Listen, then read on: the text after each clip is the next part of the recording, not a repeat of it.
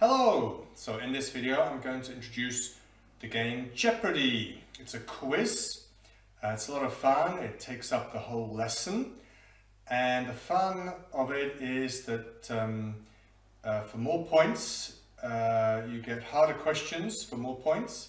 So if you're not so sure, you go for the lower points, and if you're very confident, you go for the higher points. So here are the Jeopardy slides.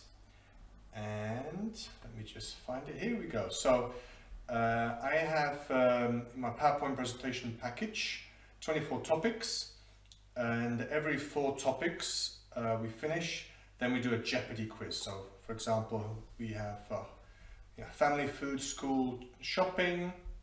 We do these topics and then we go on to our quiz. So this is the kind of the menu page. So they usually the easier questions are for one point, the harder ones are for 5 points. Some of them are timed. Let's just have a look at a couple of them.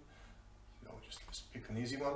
So say 9 members of the family. So the clock has already started. You've got 30 seconds. So they would say, I don't know, mom, dad, uncle, aunt, brother, sister, cousin. What else is there? Son, daughter. Maybe that was 9.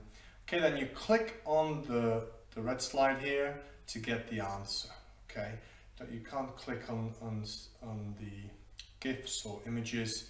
Try and get some free slide here, and then it gives the answer. Then you press on or click on the bottom slide, the answer. Again, try and find a bare patch, and we're back to our menu screen. So let's choose, okay, food for 4. Okay, a little bit harder. Name 2 foods, and we have 30 seconds from each. So dairy, meat, or baked. So this was also from our food topic. So dairy, they might remember milk and cheese. Meat, maybe fish, chicken. Baked, rolls and bread. So hopefully they'll remember from the lessons. And there, just click on this, get the answer, and then click again to go back to the menu. So let's do shopping for 5. Okay, so here we have 10 things you can buy in a shopping mall. 30 seconds. So they'll just quickly try and think of 10 things. And let's do mix. So mix it could be any of the 4 topics. Unmix the words. Oh my goodness, what's this? That's probably school. And the first level is primary school. Well, kindergarten, but then primary school. Okay, which they also have learned. Okay, so let's do a 3 here. Who do you sit? We have lots of questions as well. Who do you sit next to is one of the questions they've done. And we'll do another one here. Okay, so also jumbled up questions which we've had. So they have to unjumble them. They can't make any mistakes. So who do you sit next to? We had that just now. Okay, that was helpful.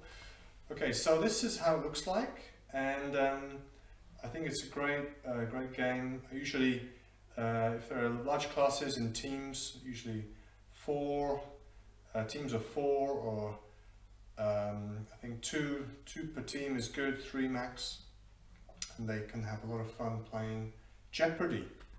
So as I said, I usually do this every 4 lessons, after every 4 topics.